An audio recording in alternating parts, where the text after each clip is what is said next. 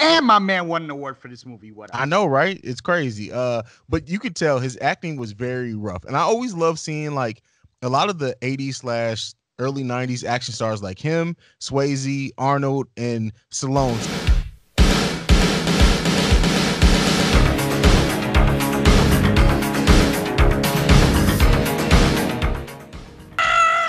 Bruh, welcome to What the fuck? You know, that reminds me of.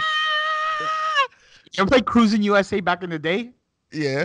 Oh, we're gonna crash! Ah! Yeah. Welcome to another episode of the Film Bros. I'm one of your hosts. That is CEOHaize, and I'm joined by my brother, the prodigal one, JayB, with the fresh lining. God damn it, boy, you look good. What's up, JayB? Damn, bro, I haven't gotten a haircut in like 2 weeks, but I'll take it. Yes, it's your boy, the prodigal one, JayB, with another episode of the Film Frequency. Can't wait to get into it, bro. We're going back to the 80s. We going back to the 80s. So I know we already said that in January we'll be doing a lot of retro reviews. So this isn't technically part of that, but fuck it, we had to do something. We were talking about like what we wanted to do as a mini review, and yeah, there are some newer movies that we haven't got to review here yet.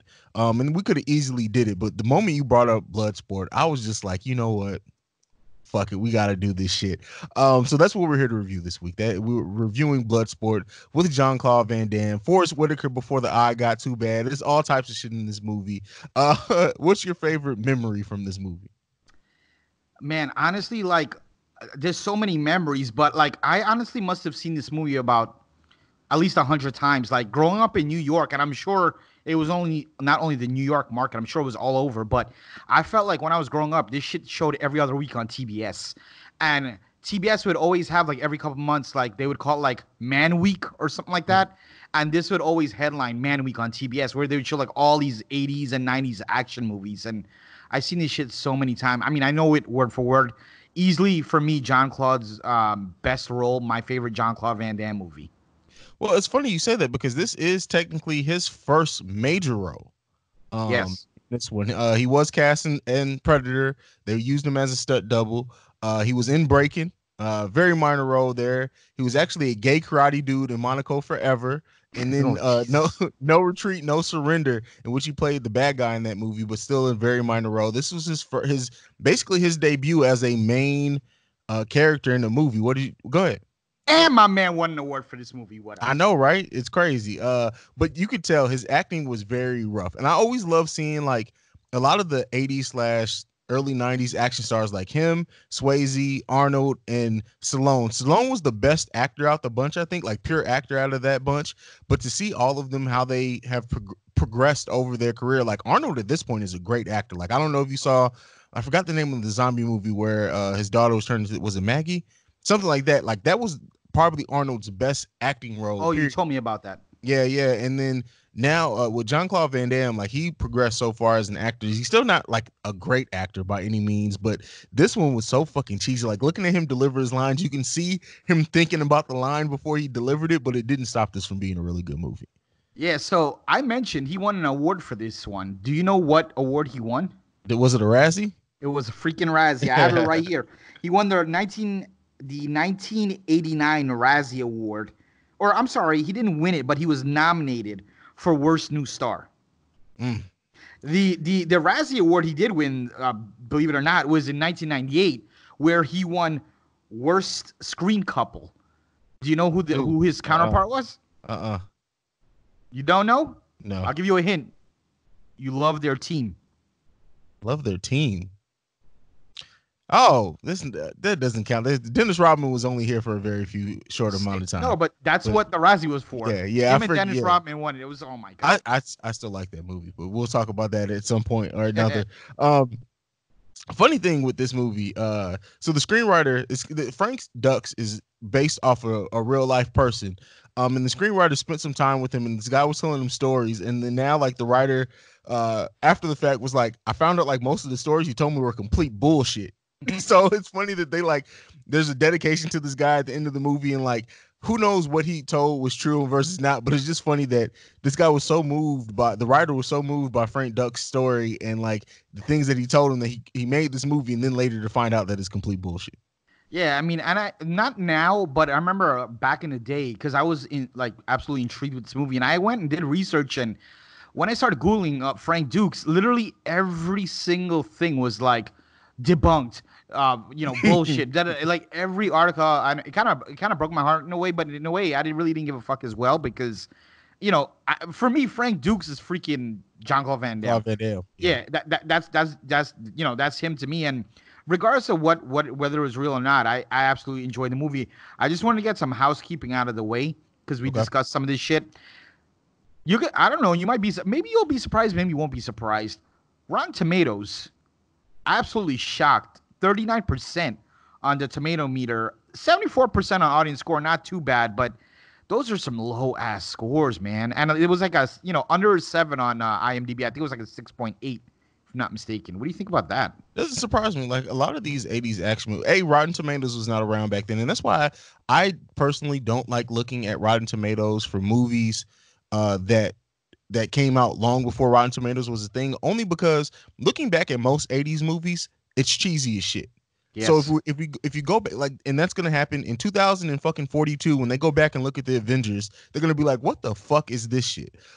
So it's kind of skewed. Then I would more so like I wish there was something back then that we could better gauge, because when this movie came out in '88, it wouldn't have been shit on like that, because that's just the type of movies that were made in that day.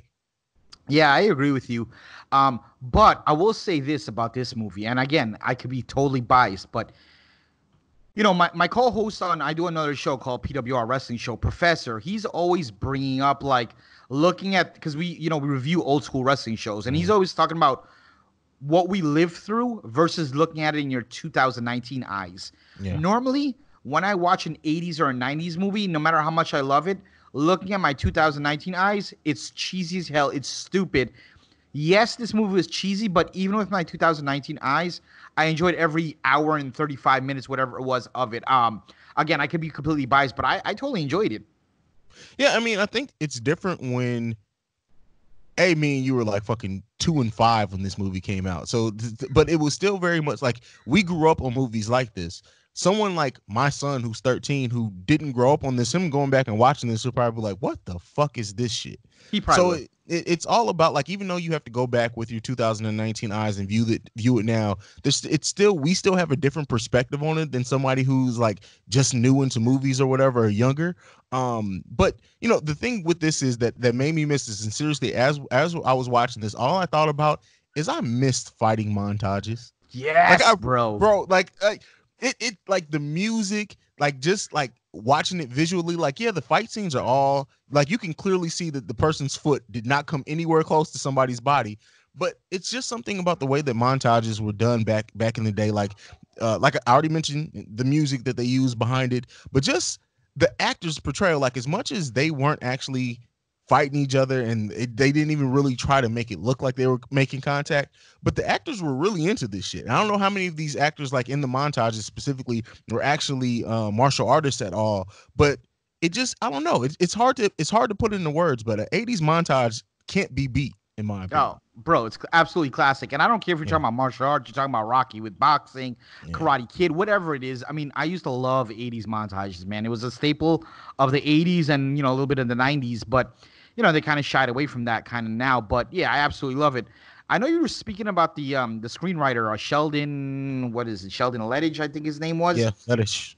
You're right. So I was actually looking at his filmography on IMDb. This man did some pretty good shit. I don't know if you got to look at it. He did Double Impact, just to name a few. Double Impact, Lionheart, Rambo 3, and obviously, this movie, and quite a lot of them. But just right there, those are some big 80s and 90s action movies. Yeah. Yeah, that's that. I mean, the funny thing is like, I think people get like typecasted now, and you'll see like screenwriters only write certain types of movies, but the '80s action writers, they really, when you think about it, they got cycled in and out. There weren't too many people who like stayed on one franchise. For example, like you said, he wrote Rambo 3. He probably didn't write any other Rambo other than that. Like, and Oh, that's why, like, so there's some, when you really go back and look like '80s movies, and especially ones that had a lot of sequels, the tone in sequels changes drastically from movie to movie, and that's part of the reason. absolutely. And then the last thing I just wanted to do to set the table here. was box office. We always talk about the numbers. This movie had well, you can tell, but the budget was 1.1 million, which is literally like nothing nowadays. I Oh mean, yeah. you can't even make payroll with 1.1 million nowadays. Mm. And opening week they did 515,000, almost 516,000, and they grossed worldwide almost 12 million, which is not a lot, but I think it's more. This thing is more of a cult classic.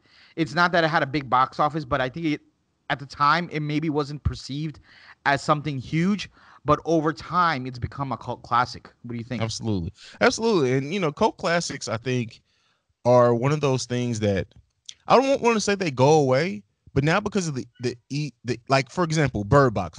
Let me just say Bird Box, for example, on Netflix. It gets viewed as this huge movie because of social media and everything now. But Yes. really, it's a cult classic. It's something that went straight to technically it would have been straight to DVD back in the day, and that would have been something that's looked at as a cult classic. We really don't get that anymore because we're all connected now through social media, and it makes some of these movies seem like this huge thing. And that's something that I miss, like the whole idea of trading tapes and everything. Like, Oh oh, you haven't yes. seen Bloodsport? Like it I don't know. I just missed that a little bit.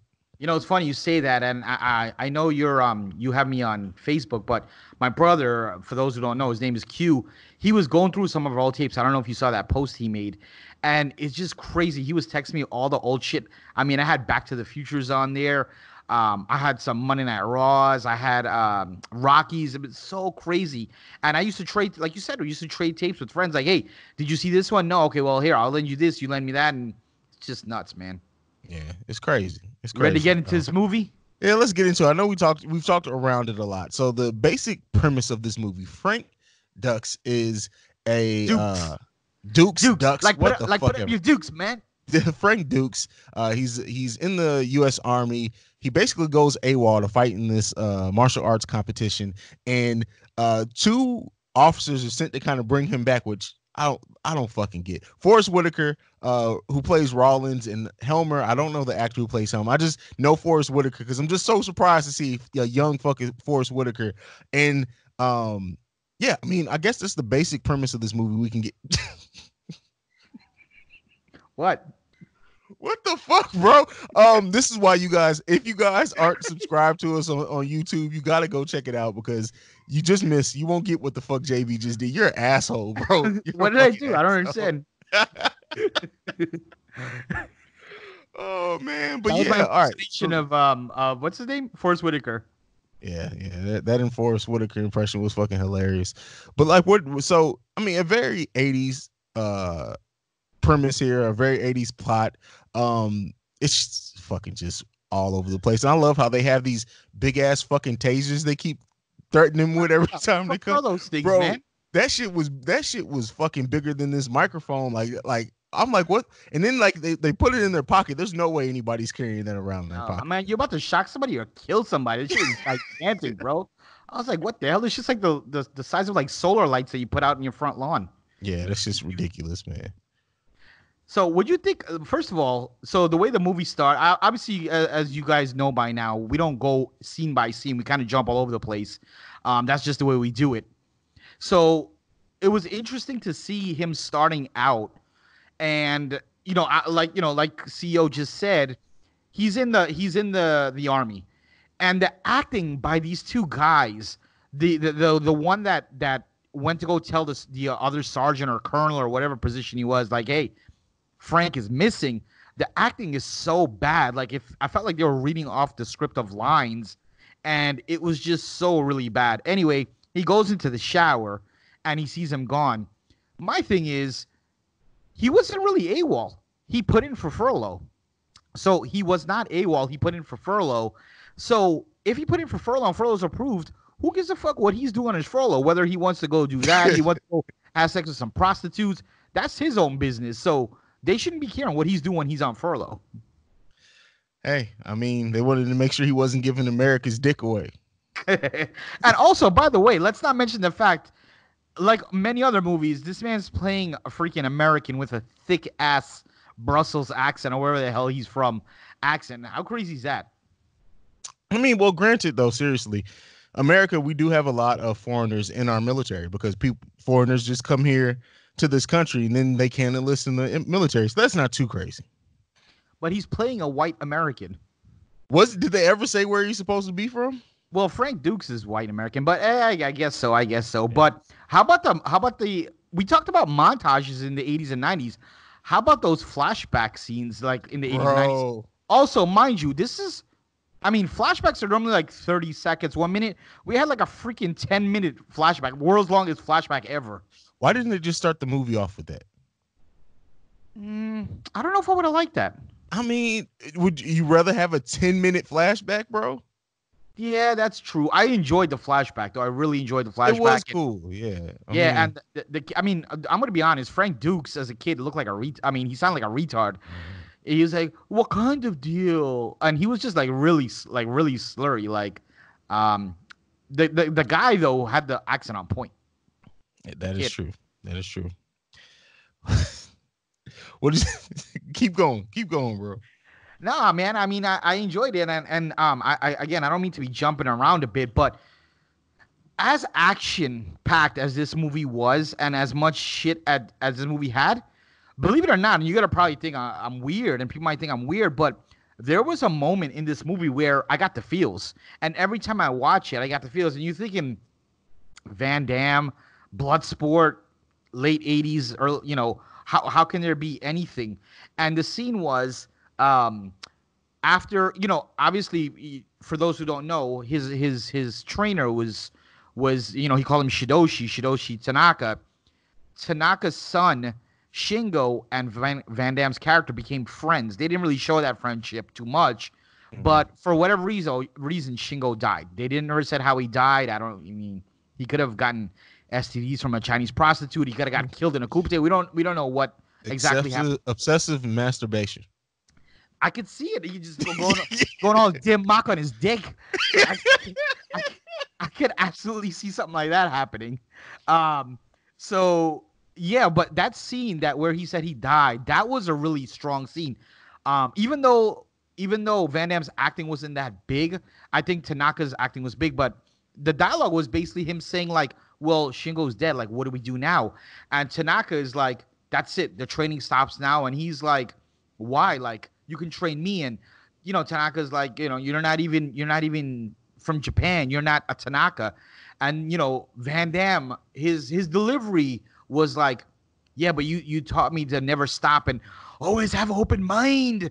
And then you got I think that was the first or second training montage you got. And that was a strong scene. Do you remember the scene? And what did you think about it? Yeah, I mean, I guess I wasn't as moved by you. As you in that scene. Yo, Shingo's life doesn't matter? Shingo lives do not matter. Bullshit, bro. No, I mean, it was a cool scene. I mean, it pushed the plot forward.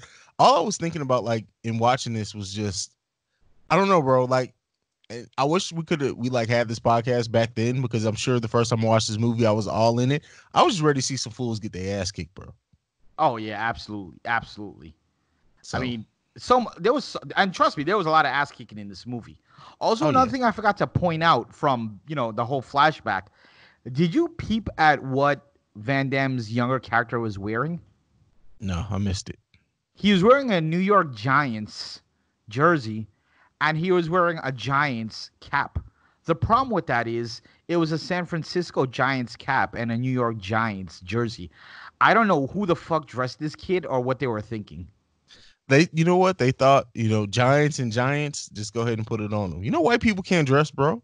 He could have been a Giants fan, like just Giants fan. I mean, giant dongs. Yeah, but there you go. There you go. Maybe that's why he wanted the damn sword. Maybe trying to circumcise a motherfucker. I mean, you never know. Oh man! I mean, imagine if the film went in that, my friend, is what you call Bloodsport. The rising of the circumcision. We're getting shut down. So what did you think? Like, getting back into like current times and everything. We get this tournament going on. We get to our first couple of fight scenes. I don't know if you want to break down the fight scenes or just go right into kind of what really pushes the plot forward, and that is when Ray Jackson, someone that Dukes befriends, gets his ass fucking kicked, bro. And it's his own fault. I'm sitting here watching him. He got dude down, and then he starts fucking celebrating. Why did you stop? Keep beating the motherfucker's ass. Well, hold on. First of all, how the fuck did this guy even get in this tournament? I mean, he doesn't even have White a fighting privilege. style. Oh, that's what exactly it's white privilege. Um, jeez, man, he was freaking bad, but I love his character and like Yeah. the only thing I remember him in like before this was he was the bully. I don't remember what his name was, but he was the bully in the Revenge of the Nerds Revenge of the Nerds. franchise. And he later became, as we all know, Braun Strowman. So that was no, I liked his character, and I think it was a good dynamic because when you first saw Ray Jackson, I thought, like, when I first saw this movie, I thought he was going to be the bad guy of the movie because he's bothering the little Chinese girl, and he's kind of rude and loud, and he's drinking a beer, and they became friends. So I like the dynamic. You seen Van Damme's like tough fighting side, but then you also see like his little bromance with him as well, and then later on you see his little homance with Janice the reporter. Janice, let's talk about Janice, man. What do you think she's still attractive nowadays, or is she only 80s attractive? No, man. I think I had looked up a picture with her because I was just trying to see what else she was in. Mhm. And she hasn't done anything since like 98, but even in 98, the pictures I found, she was still a good looking chick. I don't know what she looks like now. She probably got like freaking dentures by now. I don't know. But can we talk about the savagery for a second of Jean-Claude Van Damme? Because this man was like, listen, she's like, listen, I'm trying to get information on the Kumite. No one can give me any information. First of all, Kumite is supposed to be this secret private thing, but the whole freaking country knows about it. Mm-hmm. There's no one that does not know about it. Anyhow, she's trying to break a story. So he's like, all right, I'll tell you, go on dinner with me. Go on a date with me. They go to dinner, the man get him them draws, and he still doesn't give her the damn freaking story. So Okay. she had to sleep with him to get the story, and she still didn't get anything. How savage is that from Van Damme? I mean, hey, this is why you gotta secure the deal. Like, she gave up the goods. Like, at that point, what is he supposed to do? He got what he wanted. You think you're gonna get any information? You're supposed to get the information. You went to dinner with him, then get the information, then give up the draws. Like, she's just dumb, bro. She didn't play her cards right. Him mocking that cooch. And Kumite in that booty. Oh man, let me tell you, I'm so glad we're doing it because with these retro episodes are going to be some fun. Because let's be real, everyone who's listening to this, I know for a fact you haven't seen this movie once. You see this movie 100 times, and you don't want to hear some stuffy ass review, scene by scene. You know damn well if you're listening to this and you were talking this with one of your homeboys and one of your homegirls, you'd be having the same type of discussions, and that's why we do what we do. Exactly. That's what we do. So other than getting in that ass, Chong Li, not Chung Li, Li gets in some ass in this movie. He's actually played, and I didn't know this at the time. This is just me getting ready for this. The actor's name is Bolo Young, and he's Bolo actually Young. like a world-renowned martial artist. Like, this dude is legit. I did not know that at all because, I mean, honestly, all the 80s movies, the only martial artist I knew was fucking Bruce Lee. I knew he was legit. Like, now as an adult, you can appreciate stuff more. He was a bodybuilder and a martial artist, and he was like world renowned for both of them. And that, like, looking at him, you can see it now, but it's just crazy. He still, I think the last thing I said, I saw that he actually won a competition in 2010 still. What? Shit. How old is this dude? I mean, 2010, that's 9 years ago. He got to be in his 50s. He was born in 46. 46. So in 96, he was 50. Yeah. In 06, he was 60. That means he was 64. 64 years old, still winning martial art tournaments. Just let that sit in. Damn, Chong Li, yo, that crazy. That is a bad motherfucker, bro. Yeah, I don't know if you ever seen... Could you imagine somebody trying to like mug him thinking, oh, we're finna get this old grandfather, and you got your ass beat by old grandfather? That shit is crazy. I don't know if you saw Double Impact. He was the bad guy in Double Impact as well. Yeah, Bolo Young, man, the guy freaking classic. Here's something else I want to bring up, and I don't know if you know this, and every time I seem to bring this up, nobody ever knows this, and I get so much enjoyment that I can bring something new. But there was a fighter, I think in the movie his name was Paradis, which no one knows his freaking name. However, you'll know him as the guy whose freaking shin bone popped out of his leg. You remember that guy? Mm-hmm. Do you know who that is? No, who's that? Yes. I love when people don't know. So you know the guy I'm talking about, though, right? Yeah. He was in Kickboxer. That was Tong Po from Kickboxer. Can you believe that? Really? Dead ass. His name is Michael Kissy. Also, he was in oh man, he was in Lionheart. He was in Lionheart. Lionheart had the same concept where two guys were trying to track down Van Damme. He was one of the guys that was trying to track down Van Damme, but no one really remembers him from that. People obviously remember him as Tong Po. And the story goes that these guys actually grew up together as teenagers, and they both broke into the film. He's also a legit martial artist, and they broke into the film industry together. And Van Damme has always been a big friend. That's how he's in a lot of Van Damme movies. But yeah, that's Tong Po, even though it looks nothing like him. That ugly motherfucker. That is an ugly motherfucker, bro. By the way, Absolutely. Goro. He looks just like Goro from Mortal Kombat without any makeup. Well, that's really funny you say that. I guess that could go into the next thing I want to talk about. Did you know that this movie is the inspiration of Mortal Kombat? That would make sense. It's the absolute inspiration. The guy that made the game said 100%. As a matter of fact, Johnny Cage is Frank Dukes, and that's why a lot of his fighting style, if you think about it, matches what Van Damme was doing in the movie. But yeah, he looks like Goro, I believe that. And I mean, I got a little bit of Mortal Kombat, and I also got a little bit of Street Fighter, like the sumo wrestler. That guy is like E Honda all the way. Yeah, he has down to the laugh and everything. Yeah, it's just funny to see how like what influenced other things like fighting stuff and things like that. But yeah, that's an ugly motherfucker. That is an ugly motherfucker. Keep going. What else you got, bro? Because really, go ahead. Let's talk about the fighters real quick. Were there any fighters that, like, obviously it's a movie, but was there anyone that like looked impressive? Like, hey, this dude looked like in real life he'll fuck somebody up. I mean, nothing comes to mind, but that's only because like I'm watching these. I'm just engulfed in like the actual fights themselves. I'm not trying to break it down like, oh, this motherfucker looks legit. So no, nothing stood out to me. How about the little monkey dude, the guy that was like jumping around, like you remember the guy? Yeah. I don't even know what the fuck his name is. He seems like he could be legit world champ.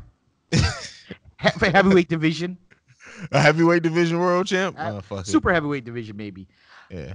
But actually, the guy, if you remember who Van Damme fought in the semifinals, he was like the kickboxer guy, kind of Muay Thai guy in the beard with a beard. I forgot what his name was, but he was actually super legit. Like won world championship in Muay Thai, and he owned his own Muay Thai.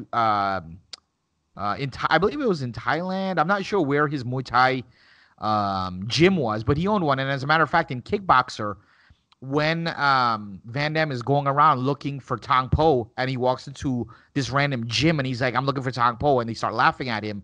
That gym that's the gym that's owned by the dude in Bloodsport. So yeah, he was legit. Oh, cool. What yeah, man. What about the dialogue? I mean, bro, that's the cheesiest part of these 80s. Like, yeah, I'm looking at like we already talked about like Van Damme and how you can tell he's thinking about his lines before they say him, but the dialogue is done like seriously, it's like this. You're gonna go over here and fight this, and then a pause.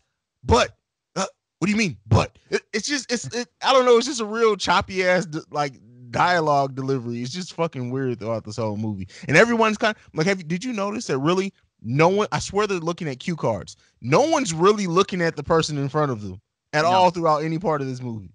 No, you could tell like everybody's pretty green. They're like kind of. I don't know what they were doing, man. I mean, I know they were drinking sake or some shit on the set. I don't know what they were doing, but have a little bit too much fun. Yeah, but as choppy and as everything you say, I still think that's what made the movie a little bit. That innocence, if you want to call it that. But I don't know. I enjoyed all the quirkiness and some of the lines you got all this movie. I mean, these are freaking classic lines like very good, but brick not hit back. That was good. What about Van Damme's leg splits? How many leg splits have you done like that in your life? None, bro. None. My balls would just run away from my body. How the fuck does he do that? Honestly, how does he do that without splitting his nutsack straight open? Do we know that Van Damme has a nutsack? So what are you trying to say? He's transgender now? No. I didn't say he didn't have Jean-Claude Van Damme. Maybe for his gimmick, he had his balls surgically removed, so he was able to do that. you're gonna wake up tomorrow and you're gonna go outside and he's gonna show up and whoa, and he's gonna be like, nuts that bitch. Well, to our knowledge, does Van Damme have any kids? I didn't say his kids, I said him. I'm saying, does he have any kids? Because he wouldn't be able to reproduce if he had his nuts removed. I'm sure he has kids. I'm sure they all have kids out there. I mean, Bro, who knows? Just wait. No, we know all the 80s. They probably have tons that haven't even. People who don't even know that Jean-Claude Van Damme is their dad are out there. I know they're going around, walking around with friggin'. They're born in America, but they have friggin' Brussels accents. Bro, that's not how accents work. You don't pat. They're not. That's not how. Not hereditary. No, that's not how it works, my brother. Damn, bro. Okay, that explains a lot. What did you think about, like, one of the things that we definitely have to talk about is the ending fight, if nothing else. Like, what did you think about it? Like, looking back at it now, 2019, all the way back to 1988, what did you think about the final fight in this movie? Okay, so the match was clearly weird, but let me tell you what I actually, on a serious note, liked about it.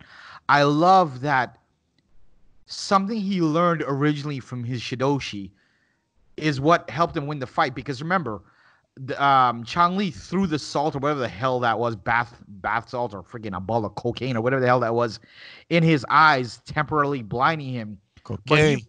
What was it? Cocaina. That's what that was. Oh shit! Tony Montana was in this. Damn, bro, that dude, freaking, he was shipping far out. No, you know who the coke dealer? You know who the coke dealer probably was? It was that dude that was placing the bets. Like, if I was in this movie, I wouldn't have been one of the fighters because I'm a lover, not a fighter. I would have been that dude that's setting up all the bets. That would have been me. You know, the one guy that was like that Janice was with undercover. He was kind of shady. He's trying to pay off the referee and shit. Yeah. That dude is probably, that's the cocaine dealer right there. But yeah, when Chang Li threw the salt in Van Damme's eyes and he got blind, I love that he remembered when he was getting taught of like how to fight without vision. Yeah. And it was kind of a callback. So I enjoyed that. I love the ending. I love the fact that they made, well, it wasn't really tapped out, but they said mate, which is basically uncle. Love that. Yeah, I think it was good. It's 80s action sequence. You're not gonna get freaking Endgame type shit here. So, yeah, I know. It was, it was good. I mean, the thing is, like you said, it's an 80s fighting sequence. If you go in and you're expecting like even like in like fights at the level of the newest Creed movie, you're not gonna get that shit here. It's not happening. Like people punch each other for real now in movies. They weren't doing that shit, especially not for this whole movie was made for under $2 million. So you know the actors didn't get paid shit. You're not punching me and you pay me shit. Yeah, you're not punching me for that shit. Ain't no one trying to get punched for like $5,000. Fuck that. They got paid in $5,000 cocaine, and then they were probably having like massive orgies behind the scenes. So they got paid with cocaine and Chinese prostitutes. And sake. Sake and sucky. What were you saying on Victor? I think that was his name. Victor Lin, the short dude. He was like their liaison. Bro, I wanted to punch him every time he came on scene. What? He just had a punchable face. It's like Bello. His face just looked really punchable. You said like Bello? Yeah, like Bello. He just had a punchable face. Shout out to Andrew Bello. The Andrew Bello. No, but bro, I don't know if you know this. In March, I'm going to China and Japan, and I would love for that dude to be some like Chinese prostitutes. Yeah, with my wife. Hey, I mean, a couple of prostitutes together. You know, hey, do what you do. Go ahead. Absolutely, I would love though for that to meet that dude because that Chinese prostitute. Is that what that I guarantee you that dude would have him lined up. He just looks like that kind of person. As much drugs as you want, liquor, women. He looks like he's on it. I mean, that's the take I got. Victor Lin, I think his name was. Yeah, I mean, I can agree with that. What else? What else said about this? I mean, just still, I can't get over Forrest Whitaker still having an intact eye. Like, what the fuck? I always thought his eye was always like that. Now I have more. What the fuck happened to Forrest Whitaker's eye, bro? Like, I need the story. You didn't know? No, what happened? Dead ass. Dead serious. I don't know what's wrong with Forrest Whitaker's eye. Wow, bro. No, bro. I can't believe that shit. No. So when he was, I think, 13 or 14, Yeah, when he was 13 or 14, he got into he went to a grocery store actually, and he was literally shopping for like regular shit, milk, bread, whatever. And he was in a grocery store. This is, I think, in California or something. I don't remember. I don't remember where. But he went to actually reach for a bread, and there was this old lady, like 80 years old. The lady hit because went to go for the same bread, and he Mhm. like snatched it, and the lady took her umbrella and hit him in the eye, and literally knocked his eye out of his socket. And then Oh shit. she started kicking him. This is like an 80-something-year-old lady started kicking him in the nuts with the Oh shit. Are you serious, bro? fucked him up in the grocery store. And then, you know what she did? Yo, they tried to kill him because it turned out that she was like the grandmother of some like Bloods guy or some shit. Like the freaking Bloods walked up into this grocery store. They started flashing all kind of gang signs, pulling out guns and shit, and he ran the fuck away. But the thing is, he left his eye in the freaking lane. But one of the freaking I the don't believe this story. You're talking shit, bro. Like,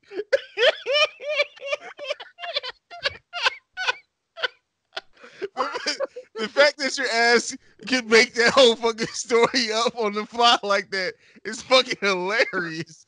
I gotta give you props for that shit. But I'm like, as soon as you say he left his eye in there, I'm like, this motherfucker is making this shit up, bro. You had me until that one. You had me, you dickhead. I don't know what the fuck happened to his eye, bro.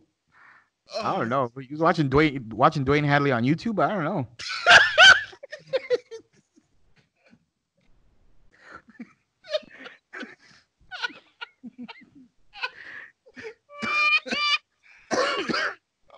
oh man. Okay. Oh, whew. That if for those who know who Dwayne Hadley is, that shit was just the funniest thing you guys have heard all week. That shit is funny. Oh damn. I don't even know what the fuck we were talking about anymore, bro. You got anything left on this movie, man? Where are we going next? Because that I mean, we pretty much went through the entire movie. On a serious note, I think we went through like every aspect of the movie. We went through. I mean, there's not much. Again, you've seen this movie thousands of times. I enjoyed rewatching it. Even in 2019, it's still a classic to me. I still enjoyed every minute of it. Nothing I would change about it. It really sucks that they made like three other parts and we didn't get Van Damme. I don't even know the name of the fucking guy that was in the other parts, but I attempted to watch Bloodsport 2 and it was so bad. The guy was so bad that I never gave the rest of the movie a chance, nor the other two. So, I it sucks that we never got Van Damme, but I mean he was on to bigger and better things. I think he did Kickboxer after this and he did a bunch of other stuff. And, you know, this was basically to me though, this was the birth of what we know as Jean-Claude Van Damme. what And I thoroughly enjoyed it. and I mean, I guess that's kind of where we can end this at is like with John Claude Van Damme, and we talked about 80s action stars and 80s and early 90s. Like everyone, I feel like has their 80s action star. Is Van Damme yours? Because mine, and I'll leave this off first, is like Patrick Swayze to me, and he's not a martial artist. Patrick Swayze to me has always been my guy. I don't know if it's because like me and my dad used to watch Swayze movies, and maybe I have an attachment that place, but it's always to me, it's always Swayze is my person I go to. He's not nearly the best actor out of it, doesn't have the best movies out of that bunch, but that's my 80s action star to me. Who's yours? So I'm going to answer the question, but first I want to ask, when you say my 80s action guy, are you talking about for one particular role or his overall work? Overall work, like if you're gonna randomly, let's just say, like yeah, like the first one you go to, you like the 80s action star that you'll just go to first, not a specific movie, but just like his acting, his roles, whatever. I have to go with, I mean, as much as I love Jean-Claude Van Damme, I have to go with Sylvester Stallone, and mainly because of all the Rocky movies.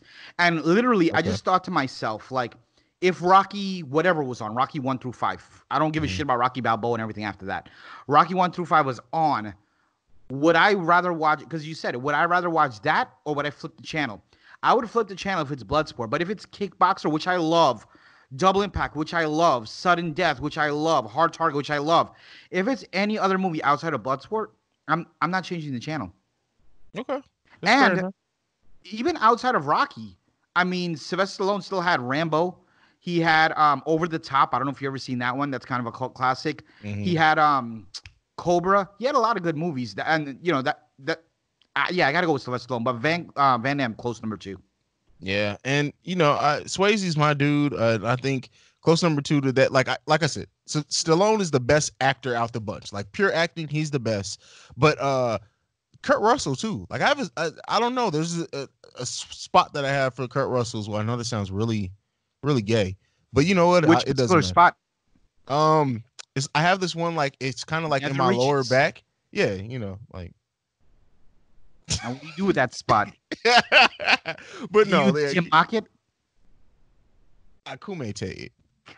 This podcast has totally fallen off the rails, but I don't give any shits. Yeah, this shit is gone fucking all left. But that's what happens, And this is why this is a mini-sode. This is why this isn't part of the main podcast. Because with our mini-sodes and what we're gonna try to do, like me and JB have already talked about it. With the mini-sodes, we will catch up on movies that we didn't get to do full reviews on newer movies. But when we have these themes and something just old school, just be prepared for us to just have fun and talk shit, man. There's a chance for us to just sit back, put our beards down, and just have fun with it. First of all, really what you have is not really a beard. I shaved it. Bro, How long have you been growing your beard now? Like 5 years? I've been beard. I've been. I trim it all the time. Like if I didn't trim it, I'd be fucking Jesus level at this point. But no, like I've been bearded for 4 years now, bro. It's crazy.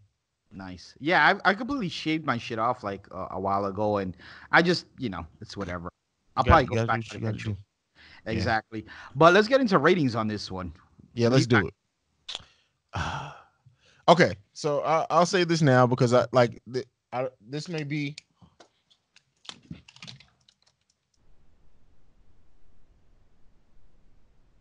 Why are you taking off your pants? Why are you stroking yourself to a Van Damme poster? Bro, stop it. Stop it. Dude. Yo, that's enough, bro. We're in the middle of a show. Bro, what are you... bro, stop. Why? I don't understand. Why are you stroking your dick to a Van Damme poster? All right. So ratings for this one, going back, because I'm rating this according to a scale, right? Not compared to everything. Like I know because the rate I'm going to give these people will be like, but if I give something newer, a different rating, they're going to be like, really, you rated Bloodsport above that? But this is a solid 8 for me. It's just a fun movie. Let's give this a retro scale. Yeah, on the retro scale, it's a solid 8 for me.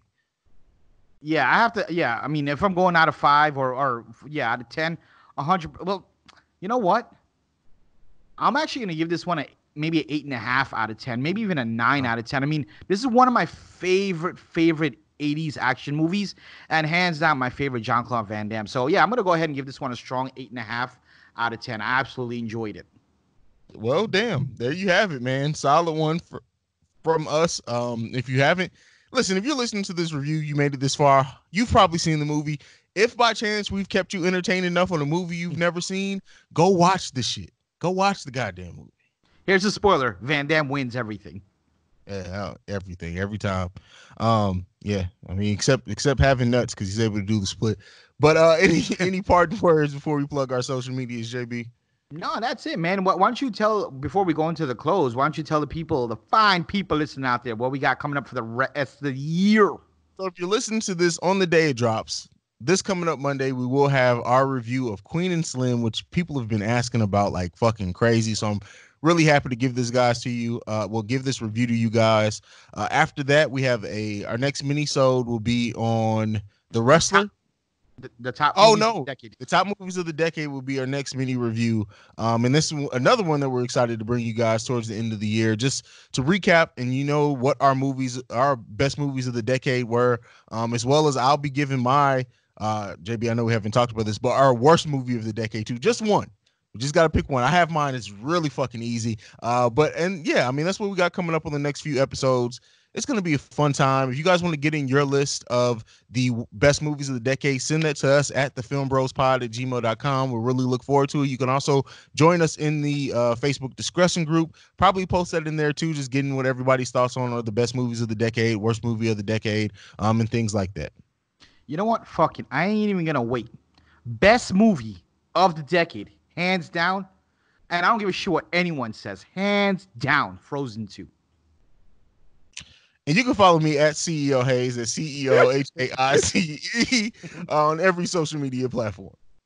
And I was just bullshitting, but I can also be found on Twitter at the P1JB. That's at THEP1JB. And also on Facebook, Javid Bashrul. And if you want to follow us collectively, you can look for us at the Film Bros. At the Film Bros pod is where you can find us. I'm sorry, I apologize for that one. But definitely join that Facebook group. We haven't had any new members join in the last week or so. We were steady growing there. Actually, I think we did.